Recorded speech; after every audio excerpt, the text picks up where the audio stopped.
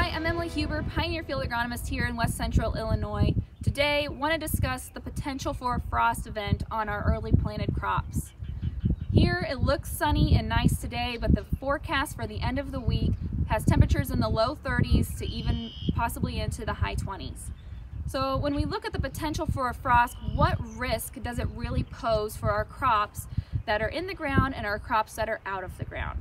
So right now, it's a pretty low risk for our crops that are still underground. That ground temperature is going to, and the soil cover is going to help protect those crops that are in the ground and buffer some of that temperature.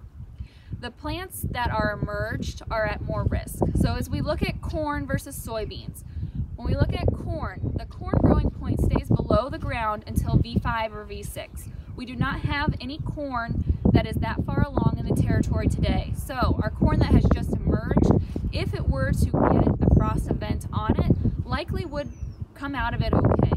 You might start to see some water-soaked lesions followed by some narcotic tissue on those leaves that had emerged. We'll have to monitor those and make sure that the corn's not kind of wrapping up in itself.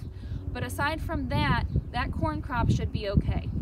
When we look at soybeans, soybean plants are a little bit more of a risk because as soon as they pop out of the ground, their growing point is above the ground.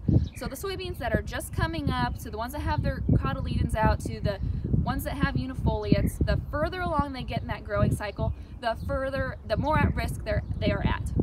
So our soybeans that are just kind of crusting through, breaking through the crust, breaking through the soil, those are most likely going to be less damaged, and then as we get growing more, those will be more at risk.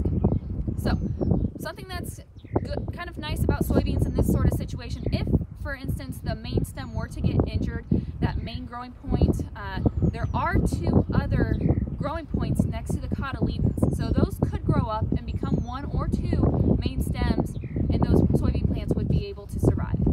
So those are some things kind of about each crops. Let's talk about the temperature. If this temperature of the frost stays in the 30s, we're going to be at a lower risk than if the temperature drops to 28 degrees. If it gets below 28 degrees for 3 or more hours, that's when we can start to see real detrimental and death possibly to the crops. So 28 degrees is kind of that magic point where the crops can tolerate it or they can't. So that's the number we're going to be looking for, that's the number we're going to be monitoring for, and then no matter what the temperature is, we have to wait at least 5 days to evaluate a frost risk. This is because we have to have time, one, for the symptoms of the frost to show. We have to be able to visually identify those.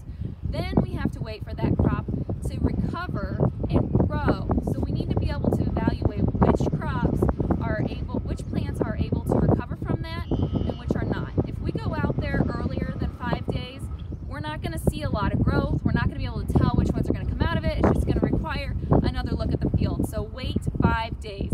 Patience is the name of the game for 2020. We had to be patient when we planted these crops early, waiting for them to come out of the ground, and now we got to be patient now if we get a frost event this weekend. And then third, what areas of your field or what fields might be most at risk?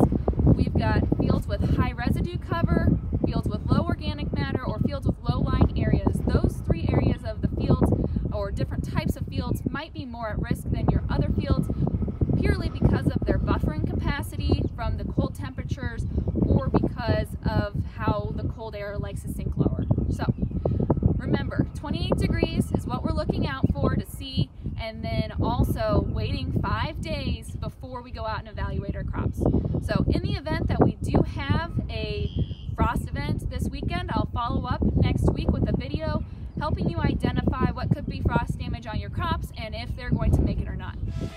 That concludes this Pioneer Agronomy video podcast. Visit our page on pioneer.com and follow us on Twitter and Facebook for more agronomy insights.